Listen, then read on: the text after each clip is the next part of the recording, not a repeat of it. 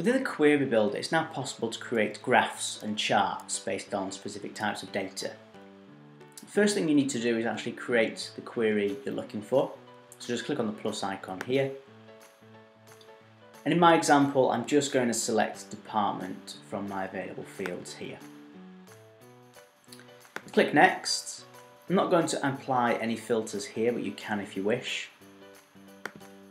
I'm just going to give this a name and call this Departments. If we hit Next, that will run the query for us. And you can see we've got various bits of data as well as a list of the departments for each member of staff.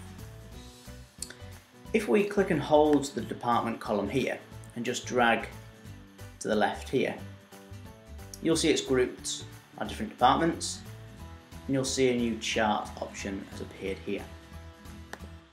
Click onto this and it will initially create a bar chart for us, so we can see the different departments here and the bars. We can also put this into a pie chart and also into a line chart here. Nice handy option you have is to export this, which can then be used in any further meetings. We can also publish this on the news as well.